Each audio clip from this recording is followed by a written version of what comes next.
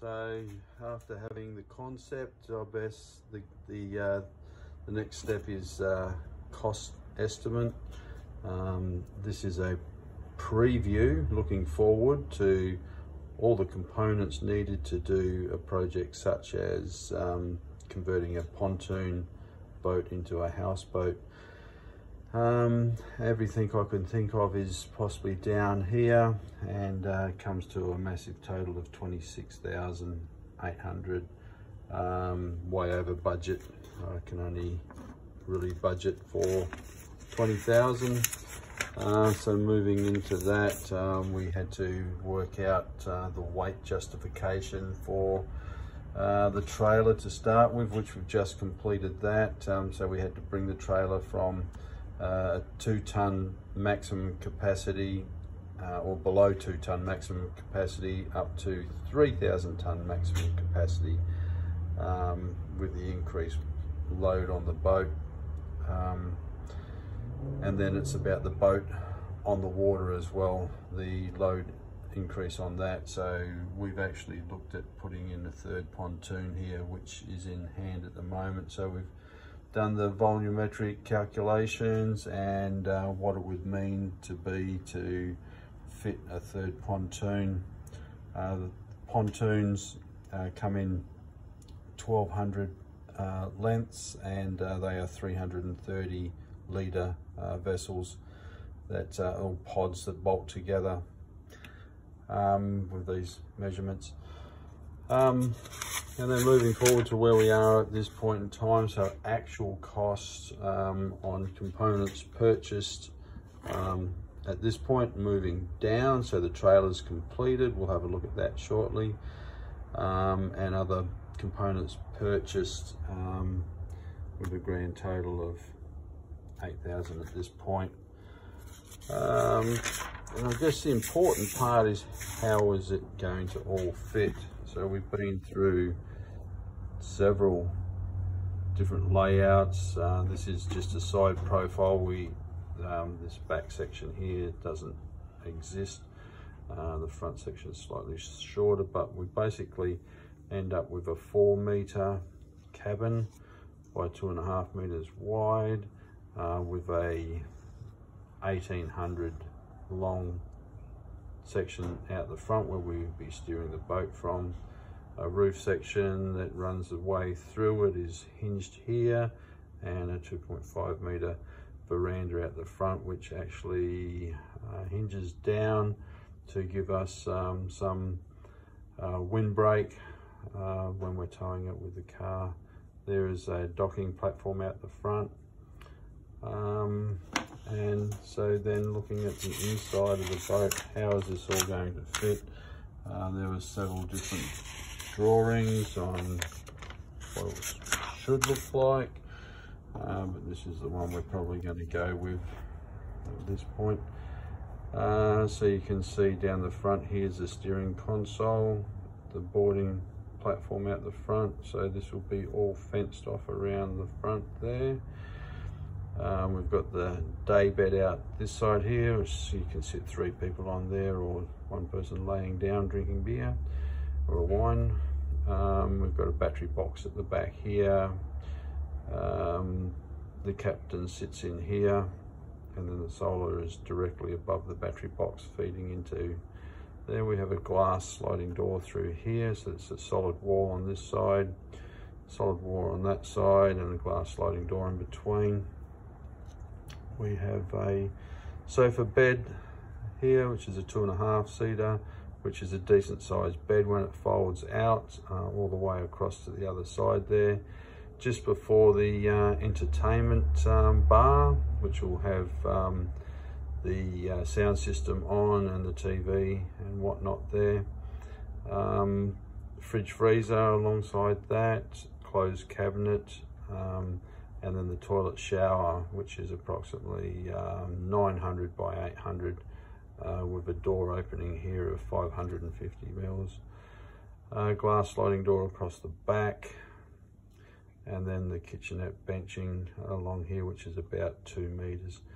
This lounge is 1800 long, and this is about 2 meters long, so there's there's another 200 mils of space in there that needs to be consumed one way or another. A rubbish bin or something like that.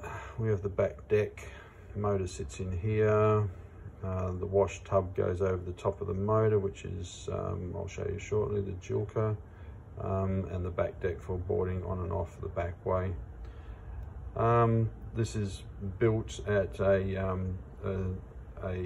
schedule of 1 to 25 mil layout.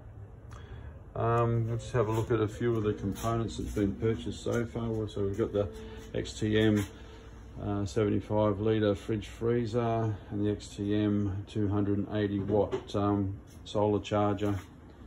We've got the Julka Nomad tub, and it's the hot water system and all the piping in there. We've got the Portaloo, we've got the control cables and steering cables to move the steering up the front, table, and we've got the gazebo for onshore. We've got life jackets and ropes and chains and anchors and all sorts of stuff in that goody little box there. We've got the motor batteries and isolation switches and wiring in there for that. The big one, my baby, a 200 amp hour Voltex lithium ion phosphate battery, which will be doing the job for the fridge freezer and the lighting in the boat once we get to that point. We'll just go out and have a look at a few of the things. There's the lovely wife there, who's watering the dogs. Hello, dog. The back of the boat. So we've stored the boat out here. We've got two 120 litre fuel tanks on the back.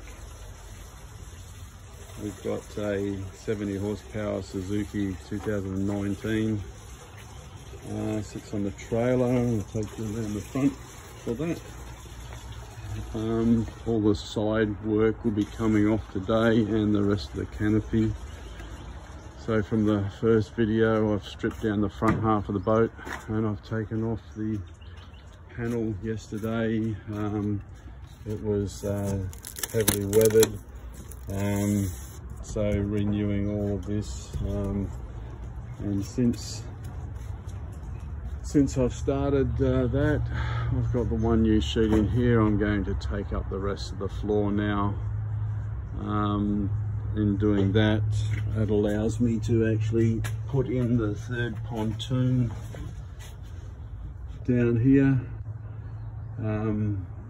So there'll be 4 sections, 1200 long, 330 litre pods that bolt together. We'll be using these stringers up here to bolt them to.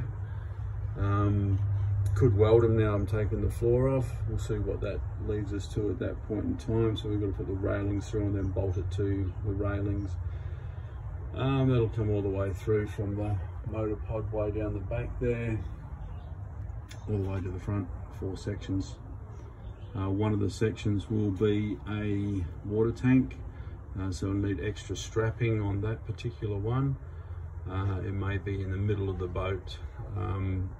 That'll be used for the Julka for showering when we're in salt water. The Julka has a 12 volt pump that can pump directly from the body of water that you're sitting in, but only when it's fresh water. We don't want to pump salt water through the hot water system, so we just chew it out. All the wiring has got to come out. The flooring, they had to be, all the screws had to be manually cut with a cold chisel. They are just ridiculous. They will not budge. They strip their heads, and I've got to drive a cold chisel in between here. It's all got to be done from underneath the boat. And there's 3 lines of screws on each sheet, and they're about 10 inches apart. There's a lot of hammering to go. But I am happy with the way the trailer has come up.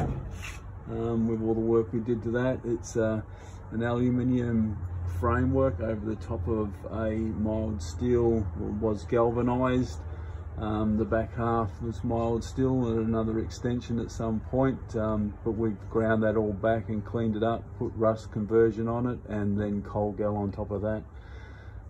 We've got 4-wheel disc brakes now, and the brakes are driven by electric over hydraulic IQ7 Alco actuator, which is driven from your normal control, electric brake control in the car, wired through to a Anderson plug for power. So there's actually a compressor in here, and the rest of it's by the 7-pin DIN as per normal. Up on top of the boat,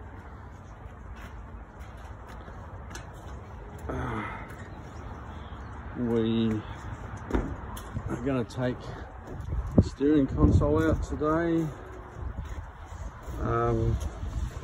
The captain's seat come out last night, so that can just move. Got to pull the wiring out and dismantle the steering and the throttle shift control there. Then I'll be taking all the rest of the railing off and the canopy, pack the canopy up. I may be using it on the roof later on. Yeah, so that's today's job. A bit of a mission for me, but we'll get through it today, and we'll see you on the next video. Thank you.